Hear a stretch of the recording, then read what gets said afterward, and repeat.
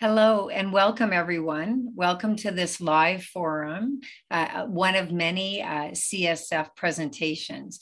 And it's my pleasure to host this, and I think you're going to be entertained and learn something over the next hour or so.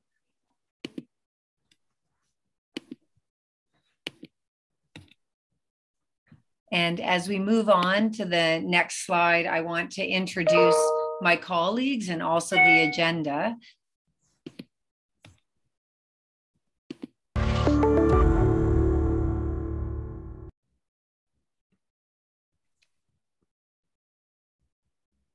Hello, everyone, and welcome to this great CSF webinar. I'm Dr. Janet Pope, and this is brought to you by University of Glasgow, and the speakers will have maintained all control over the content.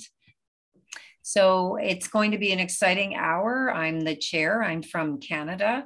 With me is no need for introduction, my colleague. So Professor Phil Meese, and he is in Washington School of Medicine in Seattle, and is the penultimate in seronegative arthritis, particularly psoriatic arthritis. And he does trials in many other areas as well. And also Professor Eric Ruderman, who is very well known for seronegative disease. He's at Northwestern, and I think you're going to have an interesting time. We're going to talk about seropositive, psoriatic, and axial disease today. So some housekeeping, you should stay on mute. You can answer Q&A. If you don't know where it is yet, then you've been asleep for the last 3 years. However, to remind you, Q&A is usually at the bottom, and submit your questions at any time, and we will have lots of time for discussion between the speakers. And so if there are also any issues, let us know. So this is what we're going to be talking about. The rationale for treatment selections in rheumatoid arthritis, rationale for the selections in psoriatic, and also in axial spondyloarthropathy. We'll have lots of time for discussion in between the talks and also at the end. So I think you'll be quite excited about this. I'm just going to get ready here to share my screen, and then we'll start, and we'll have some dialogue as well. So bear with me for a second, and we will get going here. And as I say, here's what we're going to do, and then these are my disclosures. So rationale for treatment in rheumatoid arthritis. I divided this up because there were a lot of things that went on recently at EULAR into pre-RA, doing treat or not, into RA, into guidelines and safety, and difficult to treat patients. So there were two exciting abstracts at EULAR. One was looking at methotrexate in arthralgia patients with arthralgias at risk for rheumatoid arthritis. So if they had rheumatoid or close to rheumatoid, they wouldn't have been allowed in. And we know there probably is along the spectrum a window of opportunity that the earlier we intervene, possibly the better patients will do. However, if you intervene too early, maybe they didn't have RA anyway, so maybe you could cure a disease that didn't exist. So this was a multi-site trial, and they were randomizing about 120 patients to either methotrexate or placebo. And they were looking at MRI screening to see if there was subclinical synovitis. So some of you might say, well, actually, I think that's RA anyway, but they didn't have clinically obvious tender or swollen joints. And the graphs on the one side you can see here is that if you were on treatment, that's the red, methotrexate, versus placebo, you can see you're delaying the onset of getting inflammatory arthritis. Now, some of you might notice that these are ACPA positive patients where you're seeing the big difference in the top, and there was a huge risk reduction. If you remember, there was a methotrexate trial many years ago presented and then published that was looking at whether or not you met the ACR, EULAR, the criteria for rheumatoid arthritis. But a lot of those patients already had inflammatory arthritis but didn't meet criteria. And methotrexate, while being used, just like in this study, while being used, did seem to decrease the chance of getting overt synovitis. And of course, not everyone will get overt synovitis. And you can see there that as many as 60% might in the placebo group, followed over the next 24 months. also a very interesting study, ARIA, it was presented initially at the ACR meeting and then more data at EULAR. So that was looking at abatacept, which may delay RA in patients who had clinically suspect arthralgia, or they actually had inflammatory arthritis, but only seen on MRI, so not seen clinically. And these were, I'll remind everyone that these are all ACPA positive patients.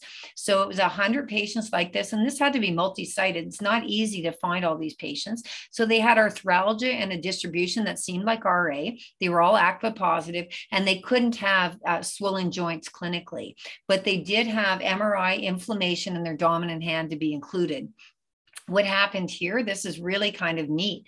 They had abatacept 125 milligrams sub-Q once a week or placebo, and they had it for 6 months. What's neat, though, is then they had no treatment for another full year of follow-up. So it was an 18-month study. So who were these people? 71% women, mean pain was 4 out of 10, 3 tender joints, 0 swollen joints.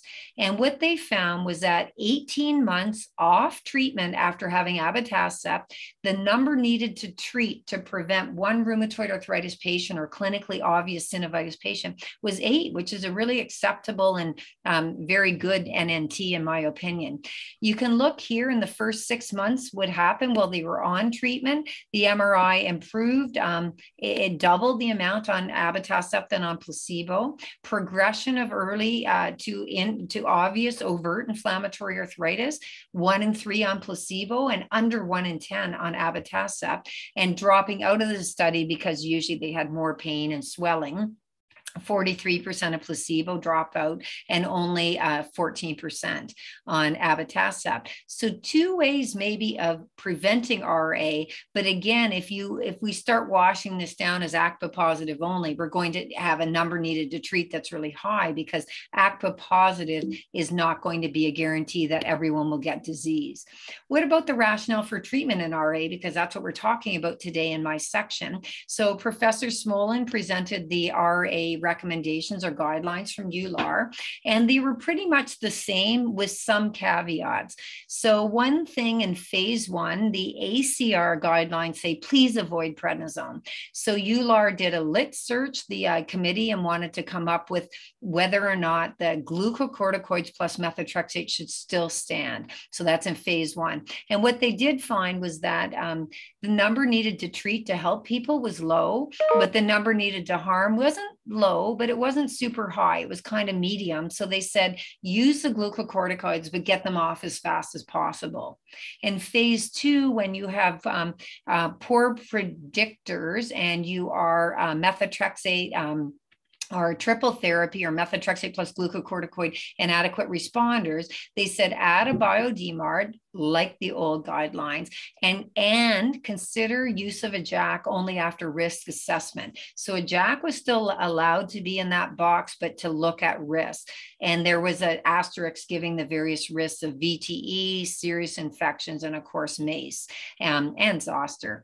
And then also different was may consider, doesn't mean you have to do it, dose reduction of either the CS-DMARD or the bio-DMARD, or if it's a targeted synthetic. Whereas it used to say may consider, but don't have to if a patient's in a sustained low disease state or remission. It used to say consider tapering, but not stopping the bio-DMARD or TS-DMARDs. So there's a study that informed them that either one could be tapered down. And then really looking at still going on if people don't meet the target, to try something else or optimize treatment. So really what was different? Rapid taper glucocorticoids, if you're going to use them. If you're going to use the ACR guidelines, you're probably not going to use oral glucocorticoids. After methotrexate, you can use any of the products approved, but consider risk assessment in JAK, and maybe not consider it in high-risk patients. And then tapering, if a patient's stable and at the shared decision, tapering bio-DMARD, TS-DMARD, or the CS-DMARD. And then the other thing that informed prednisone was Martin Boers presented the GLORIA study at the ACR and more data at EULAR. So basically this study was COVID proof. Fortunately, it was going on throughout COVID, but they still were able to get good data and a positive study. So what was this? Active RA in elderly patients, and they were randomized to have prednisolone, or about 5 milligrams of prednisone equivalent, or placebo added to their standard of care. And the primary outcome, you can see here that study completion was 62% because of COVID, but it was a 2-year study where you expect more dropout anyway. But you can see the change in DAS. Deeper is the blue, not the purple, and that's saying glucocorticoids added in did better. But there is a cost for doing this, and that's called harm. And the harm was a 1.24 adjusted relative risk of having a side effect, which was mostly non-serious infection. So I could say, as devil's advocate, well, why not just have given them hydroxychloroquine with methotrexate? Would that be safer and arrive at the same result? And the answer is I don't know, because no one's done that as a comparison. The other thing is, in guidelines, we don't know what to use anyway. And that's why a lot of drugs or group classes of drugs are leveled about the same, even though sometimes there's a trial of superiority, et cetera, because these are looking at a large group of patients, good response and on a EULAR response, and you can see a CDI response, joint counts, et cetera. And it's difficult to tell which is which. Red is JAK, yellow is abatacept versus JAK, et cetera, IL-6. We really don't know what to use within an individual, unfortunately. So what class to choose then after a TNF? I don't know. You can do another TNF, not my first choice because it's usually a blunted and a less durable response, but IL-6, JAK, rituximab, abatacept. And we know after TNF that at least one JAK, UPA, compared head-to-head with abatacept, UPA was superior. Well, what about after a JAK? What should we do? Because there is JAK cycling, JAK pot, a whole bunch of databases combined had data, but this is a countrywide data looking in Belgium and looking at after the first JAK failure, non-randomized, what should you use next? And the answer is probably anything, but interestingly, after a JAK in this study, the best response was IL-6, but all the other ones, B cell, T cell, they combined it because they were smaller numbers, or JAK to JAK or TNF had about the same responses. It's not randomized, food for thought. It wouldn't have been what I would have thought about that a JAK going to an IL-6. I wouldn't have thought that that was the most optimal. But anyway, interesting. What about the rationale for treatment in rheumatoid arthritis and difficult to treat patients? So difficult to treat was defined by EULAR a few years ago. And first of all, we're aiming for remission. So even our easiest to treat patients, so early RA, where we can treat to a target in groups that have an interest in early RA, such as the Canadian CATCH cohort, half the patients can get to CDI remission and SDI remission. So that's a very tight definition. So, and it's the best cohort of getting to this tight definition yet that's been presented. So half glass is half empty or half full, but over the next 2 years, half of that half go out of remission. And you go out of remission more or don't maintain it if you have comorbidities. And these are our easiest to treat patients. So EULAR has a definition, and the definition is a whole grab bag of patients, because some might be non-adherent and intolerant, some might be multiple drug failures, and some might have other issues going on where they can't taper glucocorticoids. So in difficult to treat real world practice, this is a study looking at a Japanese database. What they found was almost 1 in 10 were difficult to treat because they had not responded or had secondary loss of response to one or more bio or targeted synthetic DMARDs. But 40% of their difficult to treat were already well experienced into advanced therapies. So these patients do exist in all our practices, and they're probably 10-15% of your practice possibly. So why might a patient be difficult to treat? Well, they might not be adherent. They might not tolerate drugs. They might be rapid metabolizers. They might be misclassified. Maybe they have pseudogout. We hope they're not misclassified. They might have a score that's not related to disease activity. If you have a CDI of 21 with one swollen joint, MD global of 1, you probably don't have active RA, in my opinion, but your CDAI's high, being driven by patient global, 8 out of 10, and tender joints. And maybe all these reasons could be occurring. So there was a study presented at EULAR on difficult to treat patients. This is out of France.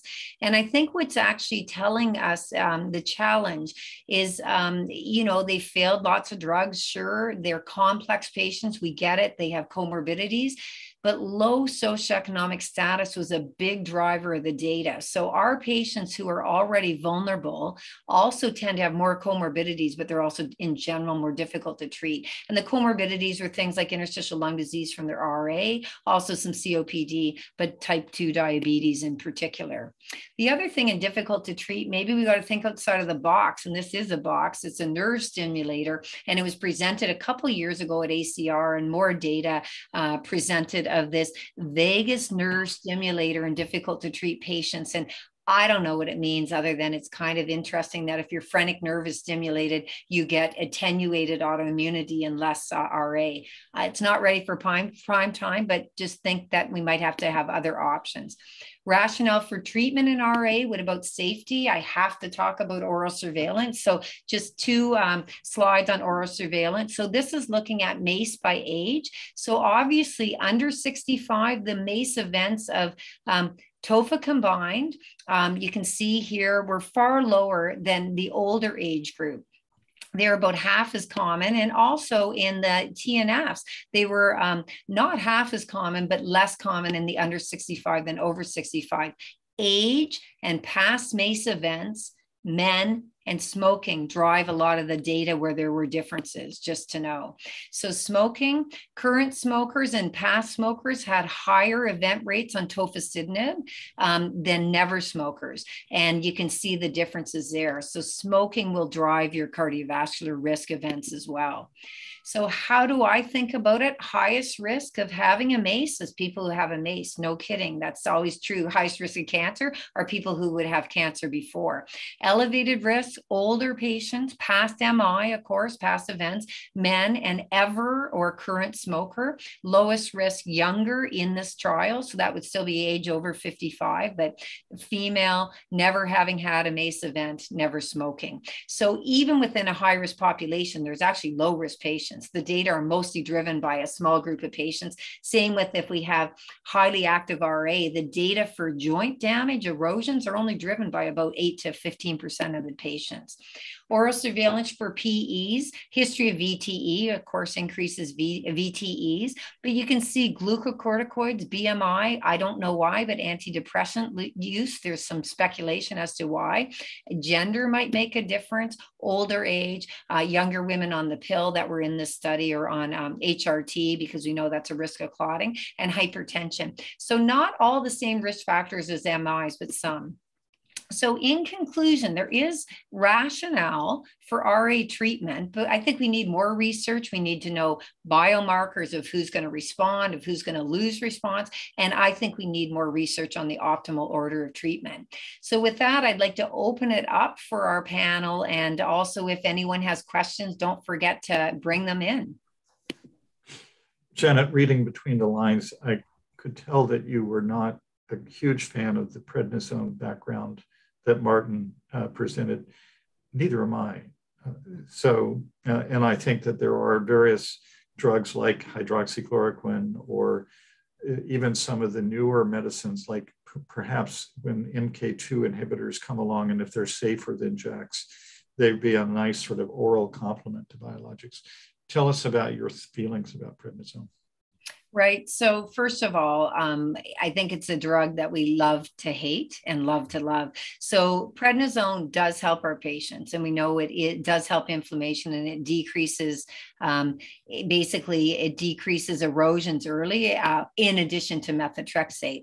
But I think what we have to think about is, do we have other options that might be safer? So for instance, I must say I use lots of glucocorticoids, but IA, intra-articular, multiple joints, and they seem to be then treating the patient pretty effectively, in addition to starting my DMARDs at the beginning, or where I can control it like intramuscular. So yes, I'm giving glucocorticoids, but at least in Canada, most of our patients in the early RA cohorts are not still on prednisone at a year. We're probably more like 15 to 20%, and a lot of other cohorts are 40 to 60%. So I think this steroid addiction is less because they do help all sorts of other aches and pains.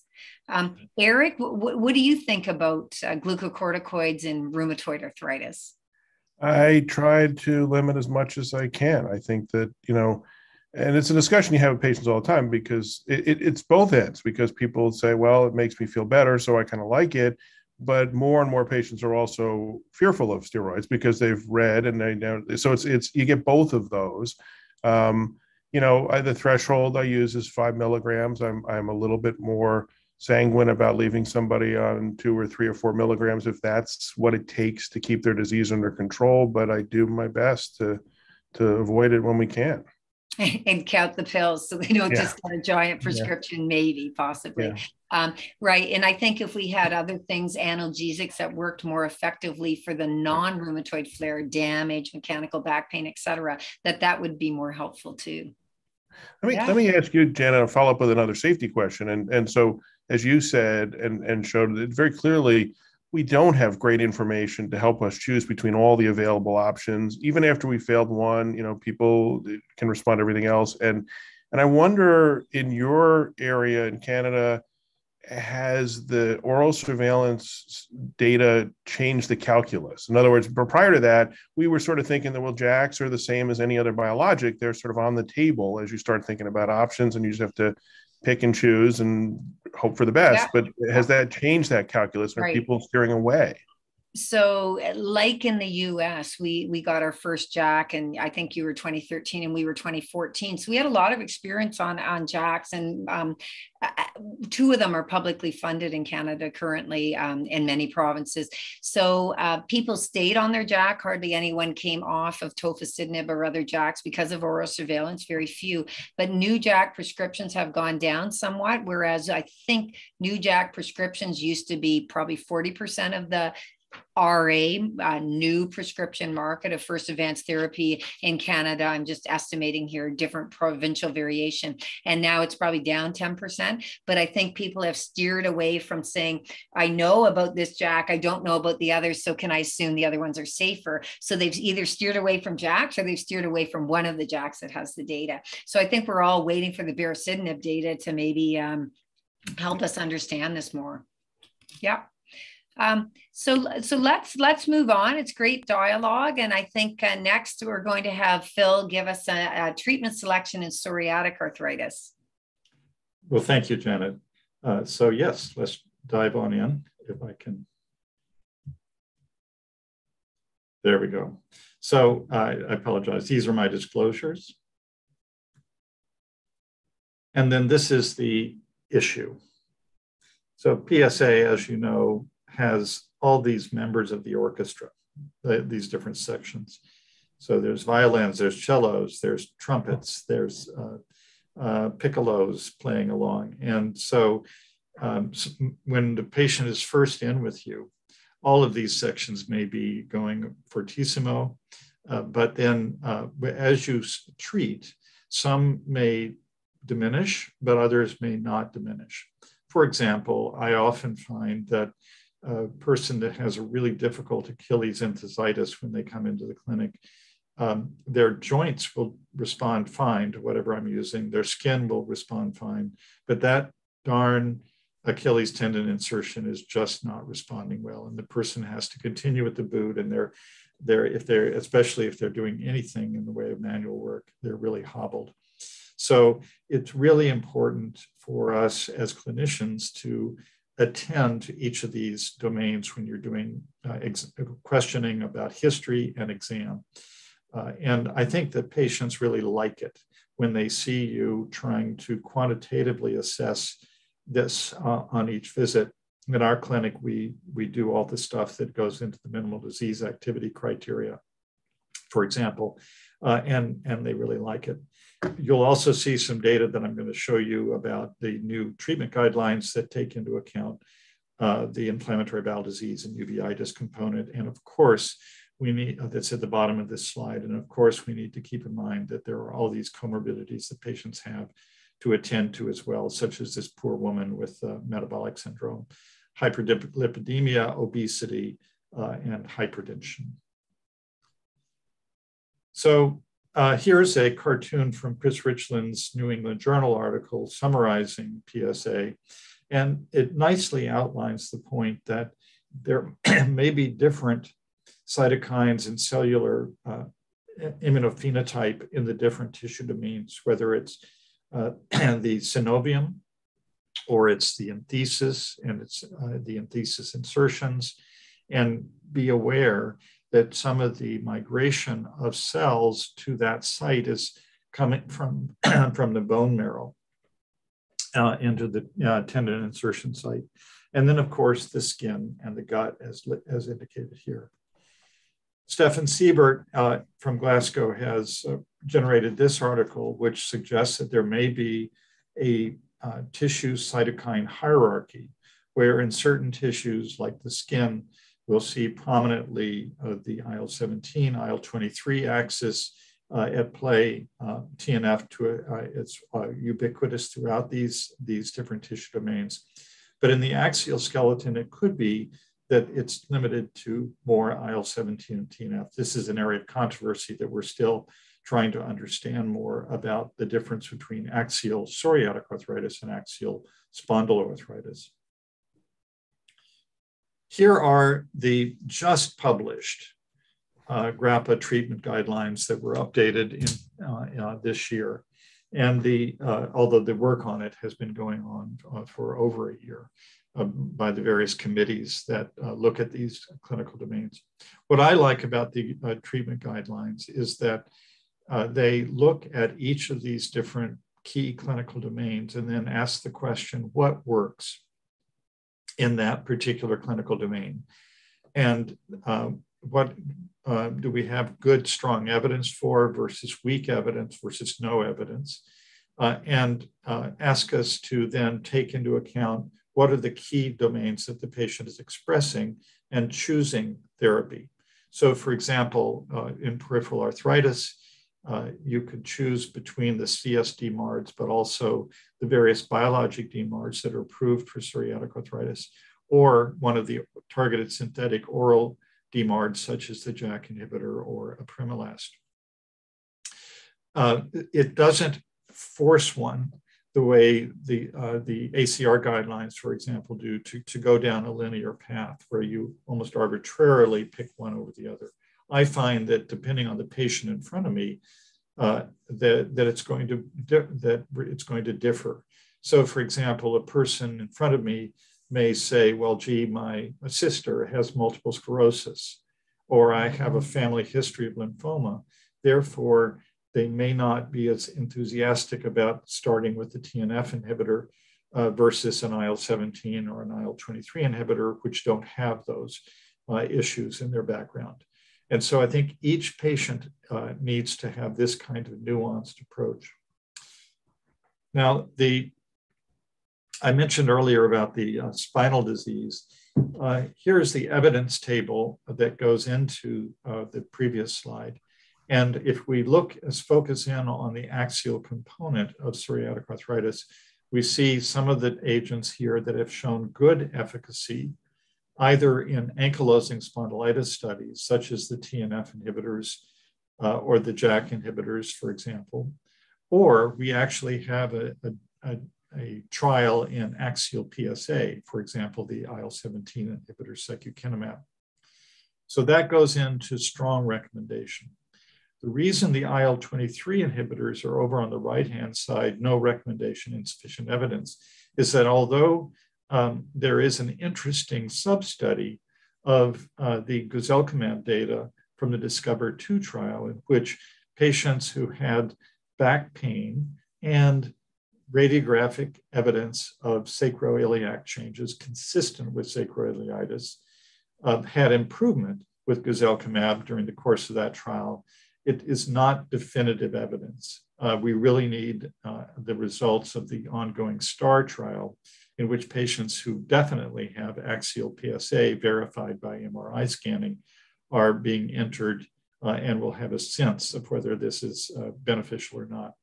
If so, then it will stand in contrast to the two failed trials, which Eric will allude to, in ankylosing spondylitis, with one with the drug risankizumab and the other with the drug ustekinumab.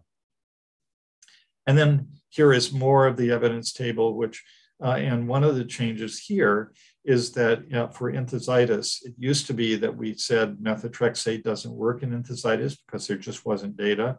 Now we have what's called the SEAM trial, in which methotrexate was compared to etanercept. And methotrexate actually worked pretty well in that trial in controlling enthesitis.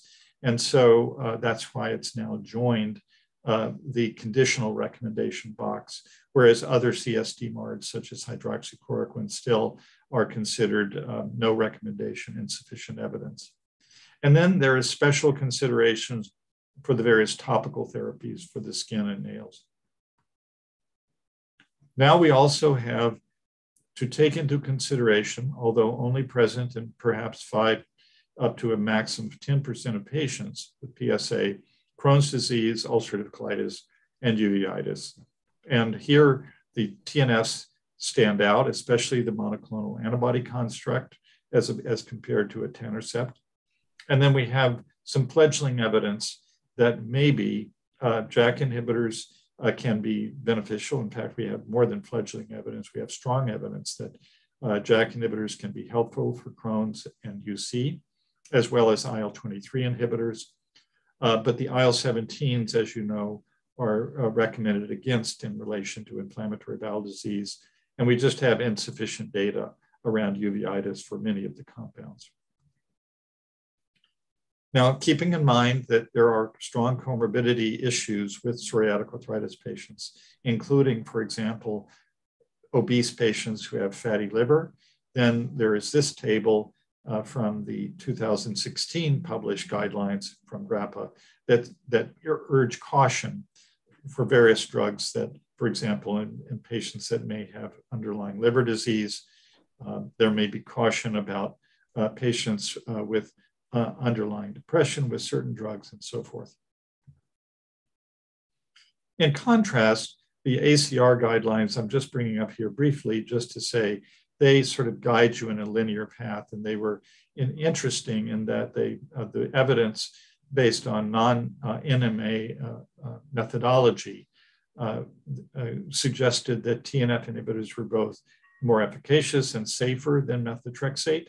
And so thus choosing TNF inhibitor as the first out of the chute for treatment of our patients before an oral agent such as methotrexate, and then all of the other agents that now have stronger evidence, including the IL-17s. Since this paper was published, we have head-to-head trials that show relative equivalence of IL-17s with TNFs in the musculoskeletal domain and superiority in the skin domain. Here are a list of all the PSA therapies that are either approved or are in the process toward approval in development. And one of the items I want to bring your attention to is that we've got several interesting new IL-17 inhibitors that are in process, including bimekizumab, which is an IL-17A and IL-17F inhibitor, as well as izokibep, and sonelokimab, which are small molecules but given parenterally and are binding to albumin, so may have interesting differences from the other IL-17s in terms of tissue distribution. And we also have several new JAK inhibitors with different flavors coming along, including deucravacitinib, which is specifically TYK2 inhibitor, which is going to have strong efficacy for IL-23 inhibition, and thus is going for a psoriasis as well as psoriatic arthritis indication. Now, I'd like to just finish up with a few comments about treatment strategies that are noted in this agenda. First of all, what is our targeted treatment? And I put forward two for you. One is minimal disease activity criteria, and all the items that are measured as part of that criteria are in the orange circle here. And then the DAFSA criteria and all of the items for that are in the blue circle. Arguably, the DAFSA is more joint-centric. It's more for measuring articular response, whereas the MDA includes assessment of enthesitis and skin disease, so a bit more holistic. Here specifically are the MDA criteria, 7 items, and if 5 of them are met, then the patient is in a state of MDA or low disease activity. And if all 7 are met, then they're in very low disease activity, which we consider essentially remission. So we do this in our practice regularly with patients. And here is the data from the TICOPA trial that was conducted, where one arm of the study, patients were not in MDA, visited with monthly, had to have their therapy tweaked, and the other arm, in which patients were seen every 3 months and didn't have any specific quantitative criteria. And here was the escalation, either adding a CSD MARD or adding a TNF inhibitor. And here is the outcome, where there was clearly better results in the joints, the skin, and physical function in the treat to target intensification of care group.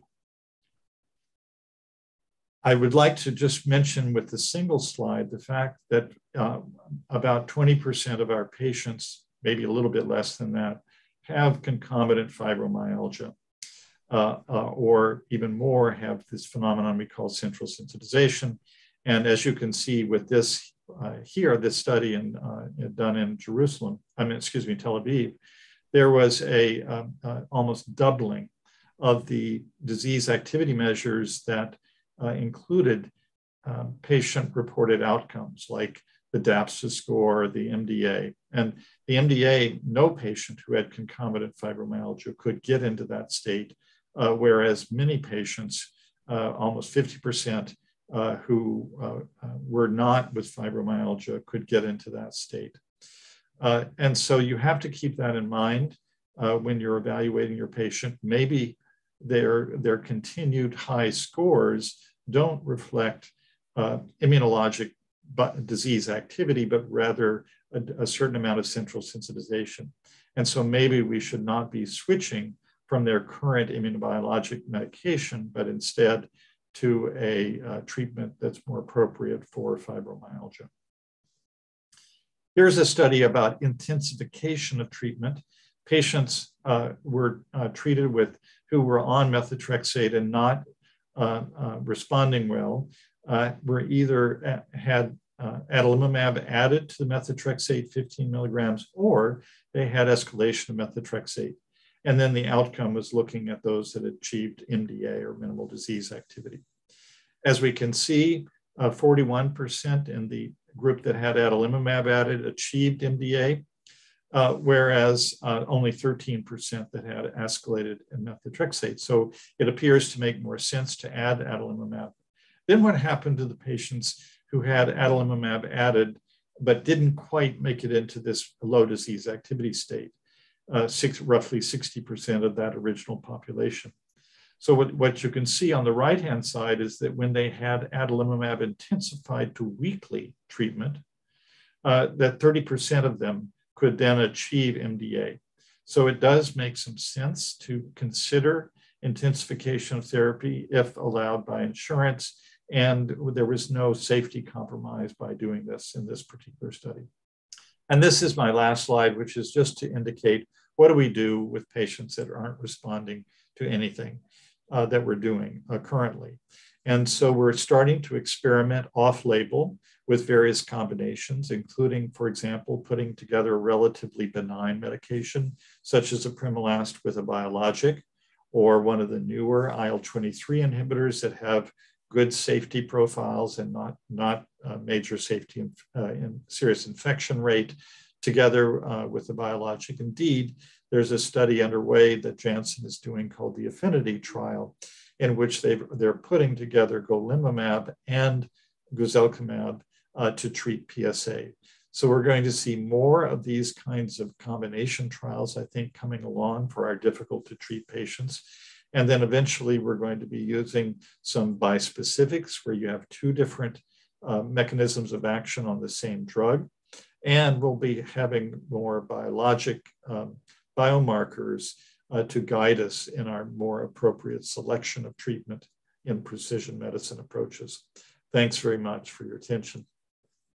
Great. And thanks so much, Phil. So I'd like to ask just briefly to both you and Eric. My question is actually pretty easy. If a patient doesn't have any of the comorbidities or diseases that associate with PSA, what do we choose? See, it's easy, but it's not so easy. So Eric's smiling. Eric, you want to go first? I'll tackle it first. I think, when we can, we typically choose between a TNF inhibitor and an IL-17 inhibitor.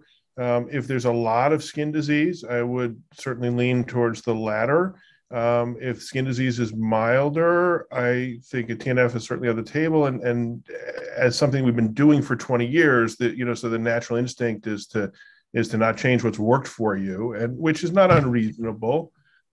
So curious what Phil thinks. And then I also want to circle back because I do want to ask Philip about the axial disease. I know that's an interest of yours, but I'll let you take Janet's question first. So part of it has to do with the amount of hair that my assistant who does the prior authorization in the clinic has. So if that day, oh, there you go, Janet, you displayed it. So she'll come to me and she'll say, Phil, why did you choose, convince the patient that they were to go on X drug that I can tell you the formulary manager is going to shoot that down. So we often will go the easy route. And oftentimes that's a TNF inhibitor, as Eric says, because they've been around for a long time and well entrenched in the formularies. But after that, I think it's open and fair game, and it really depends a lot on the patient. Eric's already alluded to the fact that a patient with a stronger amount of skin disease, especially in sensitive areas like the penis or the scalp, for example, these are patients that are going to really appreciate having an IL-17 or an IL-23 active agent.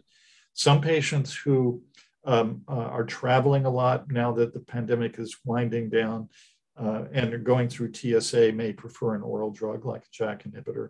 And so I think that it really is a conversation with the patient, and safety is driving a lot of this. Sure. Yeah. Yeah. And then briefly, axial, overrated, underrated, under-identified? I want to ask Phil that because I think it's becoming a bigger issue because the number of people who have purely axial disease is quite small, but the number of people who have some degree of it is not insignificant, as many as 40%.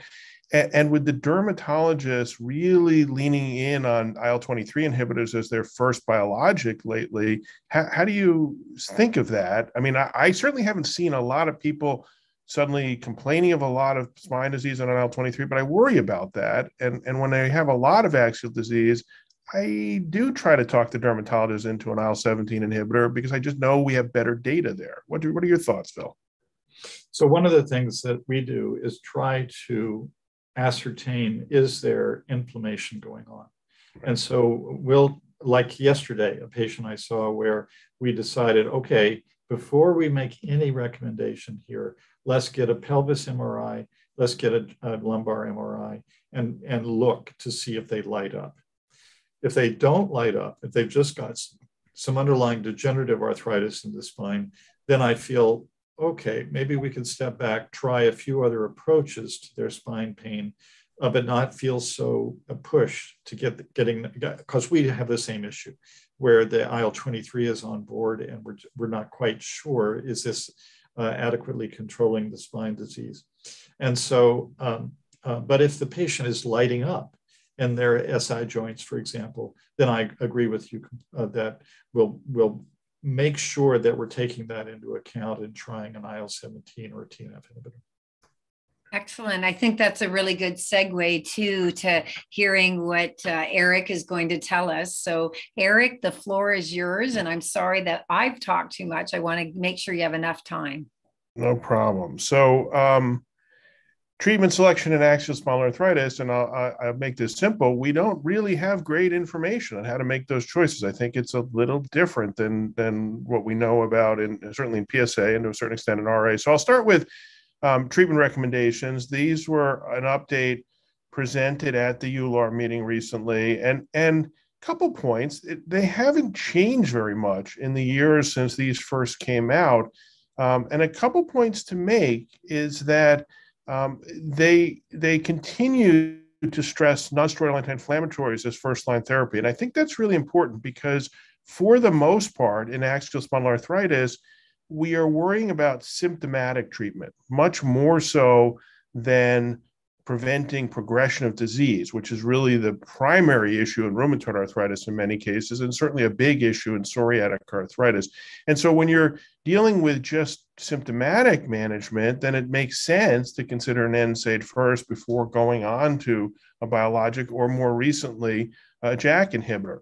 The update that came out at EULAR basically added JAK inhibitors and parity for TNF inhibitors, IL-17 inhibitors, for axial spondyloarthritis, although they noted that most clinicians are going to use biologics first and will continue to do so.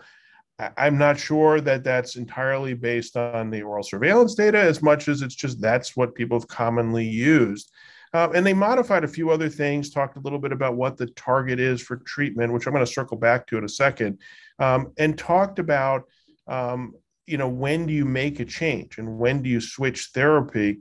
And one of the things they stress, which I think is really important, is that in a patient who has been on whatever treatment you've selected for 3 months and isn't responding, they suggested that it should trigger a reassessment of the diagnosis to be sure that there's not something else going on. And in particular, as Philip alluded to, we've got the same issue with fibromyalgia and central pain here. And to make sure that you're not trying to address that by changing the biologic when the true answer is to add another agent like duloxetine or something like that. In terms of which drugs to choose, and particularly which biologics to choose, and we're talking about biologics because we have no decent data that suggests that any of the non-biologic DMARDs up until we get to the JAK inhibitors work on axial disease. It turns out that they're all fairly comparable. And this is a large study that was published recently looking at the Nordic registries across several different countries, looking at secukinumab or TNF inhibitors. And the curves are actually more similar than different in terms of how long people stay on drugs. And they concluded that an IL-17 inhibitor was really not any better than a TNF inhibitor, and both are reasonable options. More recently, we have data with the JAK inhibitors. So here's tofacitinib, and I won't go through all the details, but clearly works at a level that's pretty comparable to a TNF or an IL-17 inhibitor. Now comes with the baggage that goes with some of the toxicity, although that was all done in RA. And so how well that translates into AxSpA with less significant systemic inflammation is not entirely clear. And then finally at EULAR this year, we saw data on upadacitinib. They presented 2 phase 3 trials. I'm just showing you here the one on radiographic AxSpA in bio-DMARD inadequate responders. And you can see the response rate, which is comparable to the kind of response rate you get as a first pass with a biologic. They also showed data with non-radiographic AxSpA, and the curves, the graphs were really almost superimposable, which is, I think, an important segue into how do we select treatment in axial spondyloarthritis. And I've laid out some of the issues here. What I'm going to show you is a little bit of data for the first few, and then not so much for the rest, because we just don't have a lot of good data to help us make these decisions. I think the first question really ends up being, is there a difference between radiographic disease, radiographic AxSpA, or what we formerly called ankylosing spondylitis, and non-radiographic AxSpA in terms of selecting treatments? Does the difference in structural change, particularly with the sacroiliac joints, which is the really important element here, make a difference? And the answer is probably not.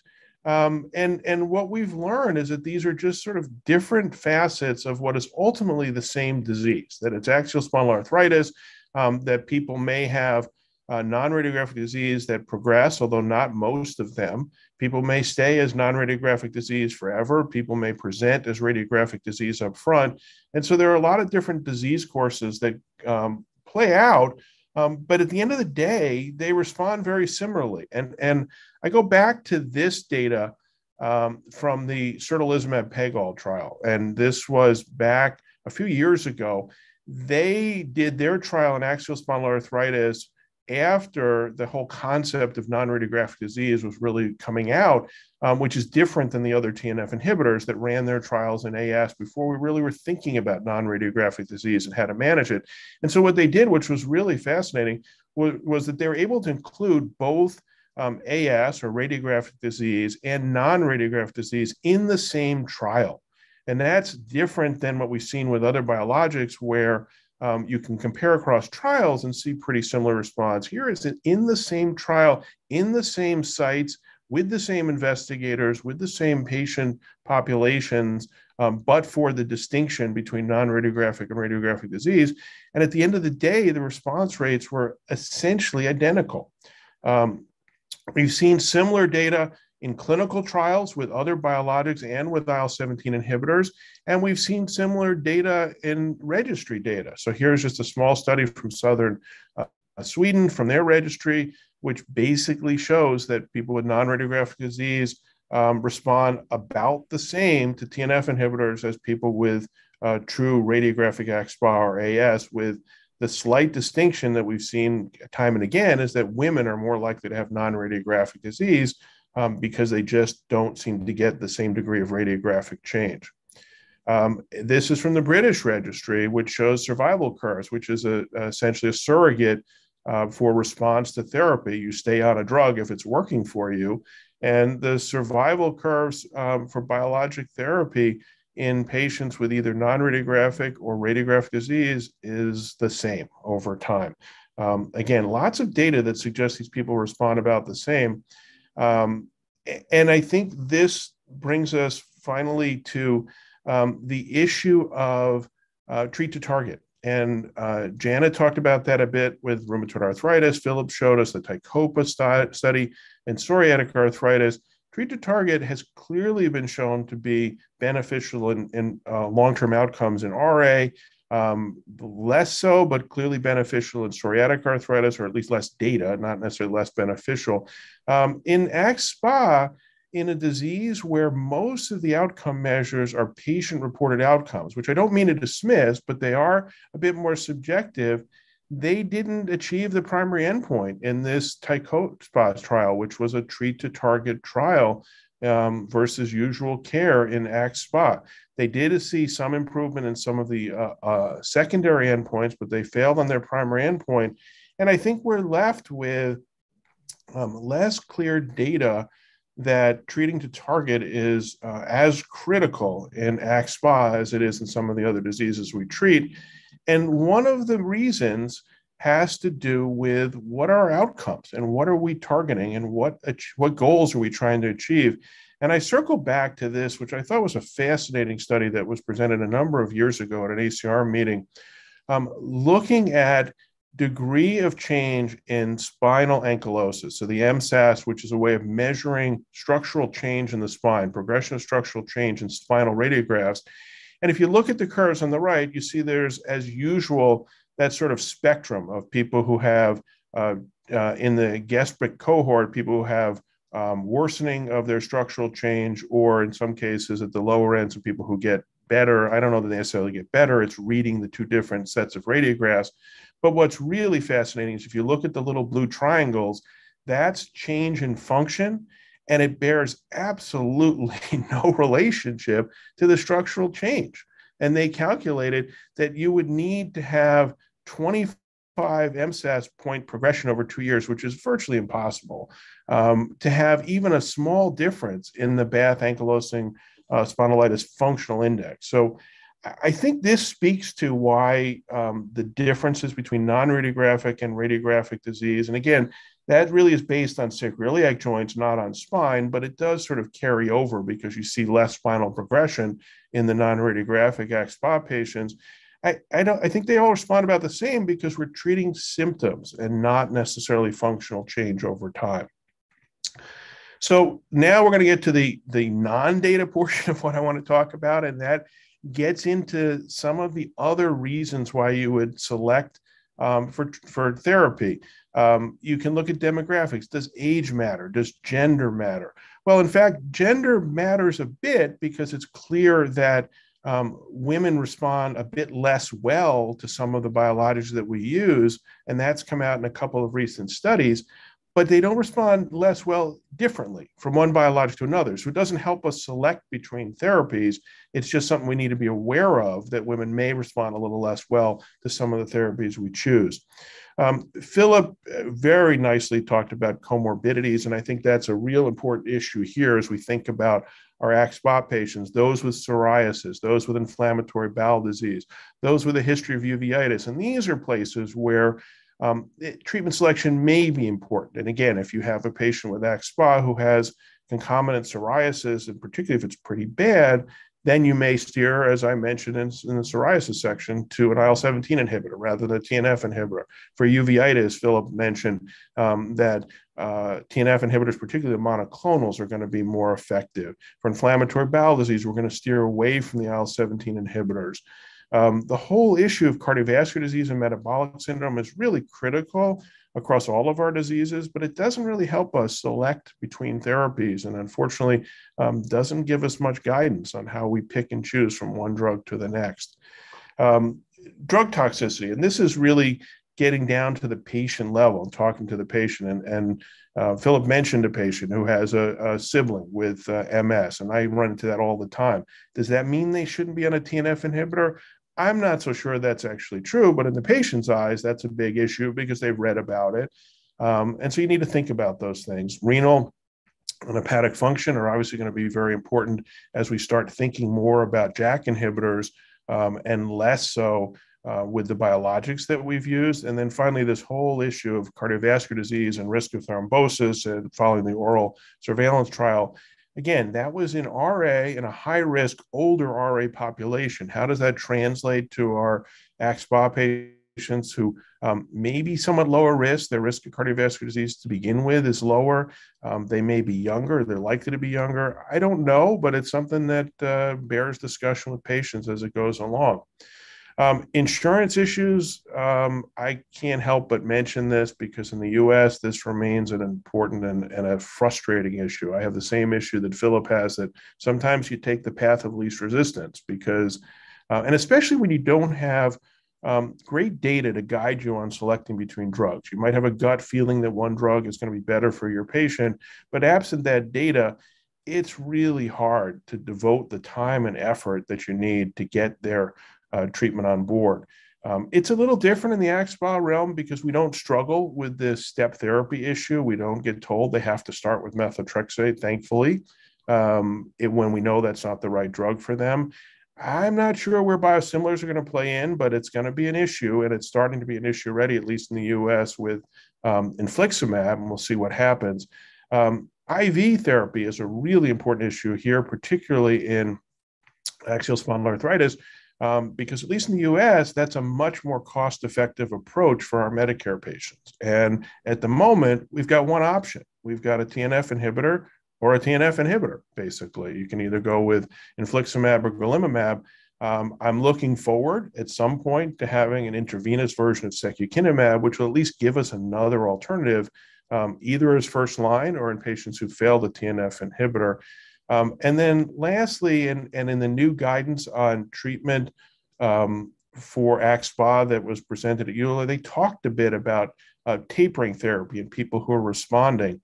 And I can speak to a lot of rheumatologists, particularly in the US, who are a little cautious about that because we don't want to get into a situation where we start to taper. The insurance company recognizes that and then backs off their approval and then gives us a hard time if people actually flare and need to be on more drug and say, well, no, we backed off. You said they didn't need it.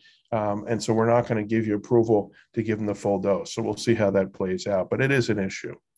And I think we're at the time, so I'll leave it there, but wrap it up and turn it back over to Janet to see if we have any final questions or discussions. Well, first of all, Eric, really informative and helpful. And we see the theme going that we really don't know what to use. And a lot of it is driven, of course, by the patient-physician interaction, but it's really driven in many countries by access. And our lines of therapy are often access-driven. So a question to you is, when would you consider tapering? Someone's done really well, their BASDI has improved, their CRP is better, their night pain and stiffness in the buttocks is a lot better. When are you going to consider, spreading the dose, tapering, or not? Well, I think in many cases, in fact, most cases, the patient's already telling me that because they've already sort of figured that out. And people, and perhaps more so in AxSpA than many of our other diseases, because these people respond so well to the biologic therapy, and they can taper. And I have patients who take, a etanercept once a month. And again, I think it's a little easier here because if we're focused on symptoms more than structural change, I'm sometimes a little bit more reluctant in RA, for example, to taper aggressively because I'm worried about the progression of their disease. If it's less of an issue here, then I think it's open. One thing I will say that I often do when we start to think about that is I tell them to go ahead and taper, but fill your prescriptions as you usually do, because I don't want your insurance company to get wind of the fact that we're doing this and then start to back off on their approval of your therapy. Sell it on Amazon. Kidding.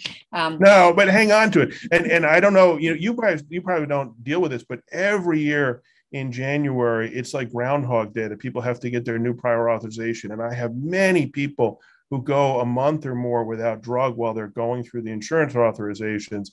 And so if we start to taper, I tell them just hang on to that drug, and now you've got a stockpile for the first of the year.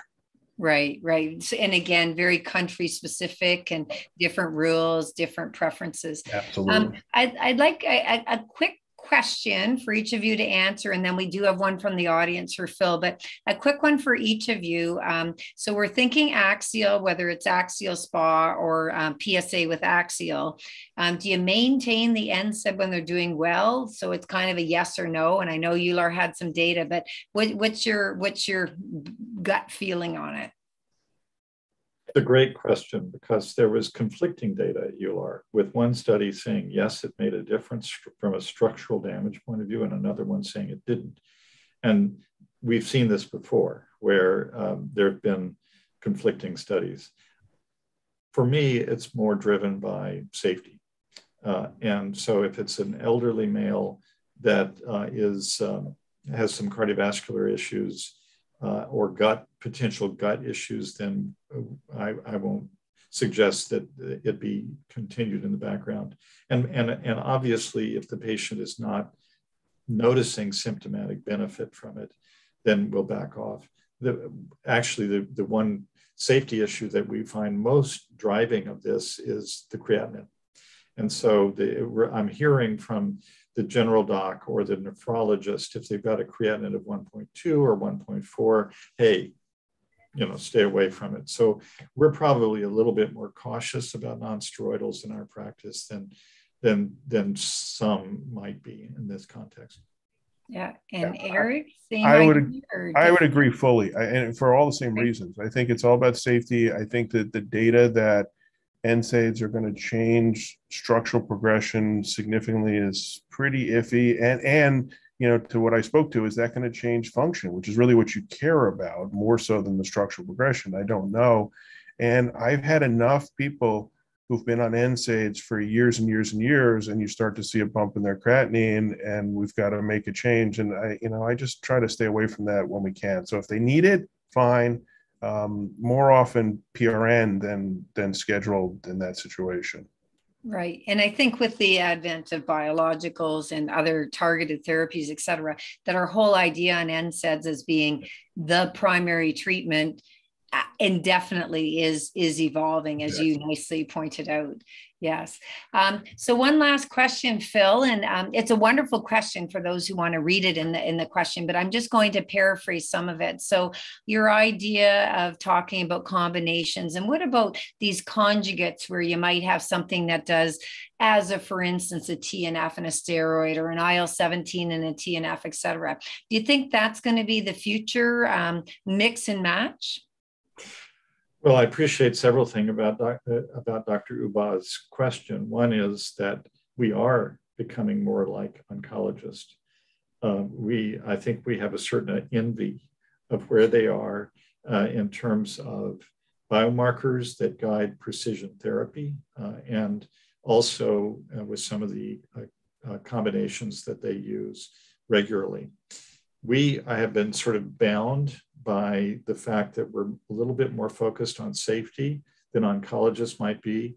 Oncologists will say, well, heck, if my patient is going to die from their cancer in a year, let's throw everything at them.